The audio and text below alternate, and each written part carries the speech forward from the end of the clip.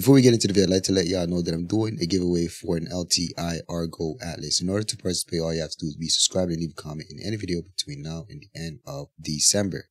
Let's get into this video. So we're going to head away from Arcot for now. Let's look again into the stars. And now we're going to talk about solar systems. All right. Stanton system was the primary system in the game. It serves as a lawful system. It's protected by the UEE and will continue to be evolved and updated as we balance it with other systems. Then we have Pyro system, which we've spoken about at length, and this will serve as the primary unlawful system and is the perfect contrast to Stanton. Then, as we just saw, we have NIC system. It's not a totally unsafe system like Pyro, but it depends on where you go, as it borders Vandal space. See that little bit of red? That's Vandal space right there. And the UEE does not protect this system. But we've got a little bit of space there, haven't we?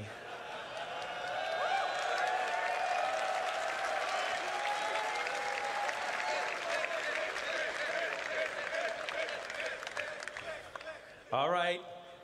I thought you were saying click system then. I'm like, well, I'm not sure about that one. All right. But we've got a bit of room at the bottom, so it would be a shame not to fill it in with something, right? So if we get a big cheer, we'll reveal the system. Are you ready?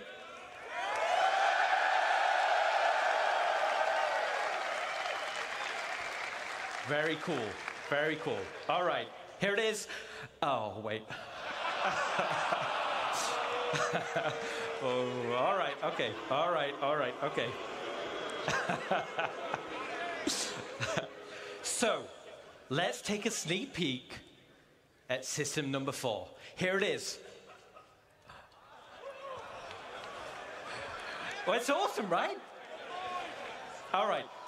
No, in order to reveal the 4th system, let me take you on a little history lesson. And to do that, we're going to load up our old friend, the Galactipedia. So, we're back in the height of the human-Xi'an Cold War. Tensions were at breaking point. In 2542, Armistead Perry introduced a designation line for a group of 8 planetary systems that marked the borderlands between Xi'an and human-controlled space. The United Planets of Earth designated the systems as no-fly zones and utilizing them as military staging grounds. But one system on the Perry line offered a key strategic position for a potential invasion into the Xi'an Empire. And that system was Castra.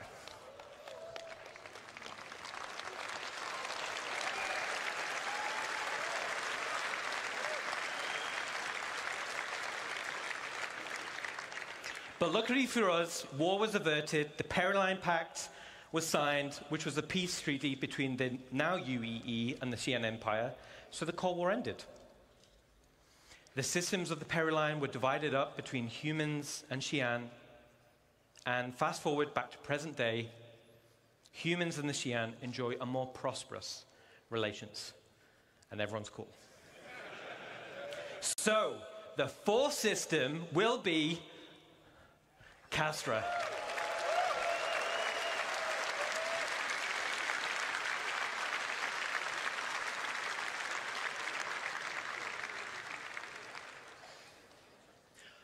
History lesson's over, so let's jump in and find out a little bit more. First, we have Castra 1. Here it is. Castra 1 is a dead, coreless planet because it's too close to the sun to be terraformed for human habitation. So instead, the UEE Navy used Castra 1 for target practice, giving it the nickname of Bullseye. All the weapon testing throughout the Mesa era has left Bullseye covered in craters. And as you can see, it's super toxic, meaning ground exploration will require high-end environment suits. And as you saw in the weather demo, raging storms will create difficulty of access, giving risk and rewards for adventurers seeking unique minables and other items. Okay. Then we have Castra 2. The second planet from the sun is called Castra. And this was the location of the military's staging area. Since the system was opened up to non-military settlement, it has since become a center of trade and tourism, but is still considered an Earth-centric traditionalist system, which prizes citizenship above all else. Let's head down to the surface and check it out. Breaking through the clouds, you'll find a landscape full of Great Lakes and lush crimson forests. And as you saw in the CTG presentation, you can see how we're going to make these worlds with the new technology. High up on the mountain range, here at the highest peak, we can just make out the landing zone called Sherman.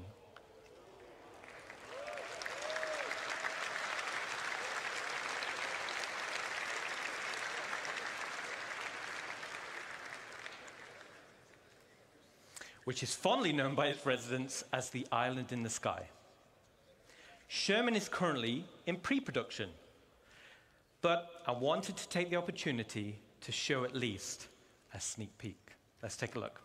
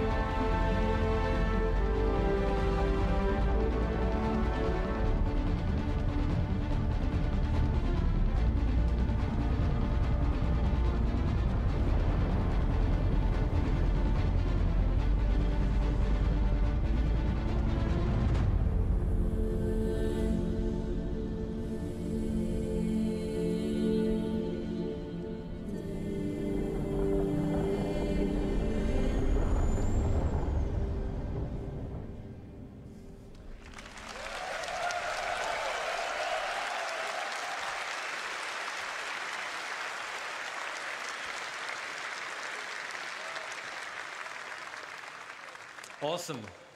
Let me take you through some of the areas of Sherman you just saw. The dominant landmark you see in the center is Spaceport Ulysses, named after the mountain Sherman is sitting on. This is where they staged the bombers that were on active rotation, waiting on any sign of any aggression. But now it's mostly a commercial spaceport. The Navy still has an airbase here, but it's a great place to see some big ships of the UEE. Commercial hangars are located inside the main trench. And even though this is a converted from a naval base, it still has an impressive military flavor. And speaking of military flavor, the original AOV-9s anti-orbital cannons are still present around the defensive walls, with most of them being decommissioned once it became a civilian city. Over to the left of the spaceport is the Sparrows Industrial Park, home to the sprawling cargo yards and manufacturing plants. The Sparrows has evolved from its days as a military supply and munitions depot into a bustling and modern industrial park. To the right side of the spaceport is Fort Riggs, which originally used to house the Army when Sherman was used as a staging point for a potential ground assault of the Xi'an Empire. Since the area was decommissioned, it has now been turned into a business park and is the governmental center of CASCOM, with the Governor's Council headquarters located here. As this base was built during the Mesa era, as humans were expanding their borders, this introduces a new architectural style for humans. Between the First Travarian War on one front and the Xi'an Cold War on the other, a new style called Henoism arose. With an emphasis on prefabrication and fortification, the designs were robust, durable against warfare and harsh enemies and harsh environments. And from all the locations we just saw, high up on the upper wall, you can see the commercial district, and specifically the Ansel shopping complex. Situated high above the sprawling main base below, the Ansel area originally served as the command center to Sherman's military operations.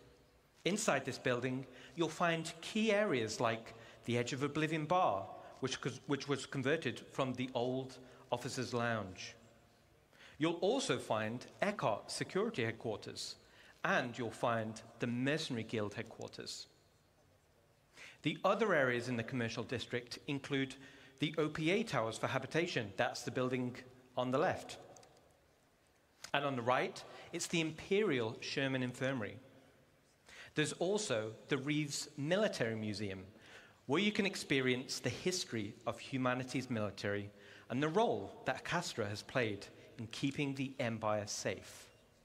And finally, we have Overlook Point, which is the name of the vantage point and park situated in front of Central Command, which has the best view overlooking the landing zone. So that's a quick overview of some of the key areas of Sherman. I think it's devastatingly beautiful, with a rich history and unique mood and vibe.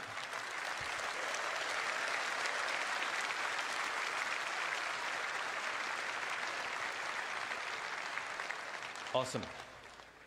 So before I go, I want to thank you all. You are all awesome. All your passion, all your dedication make our lives as devs so much easier. And thanks to the CIG staff, who's the awesome work we're seeing in front of you.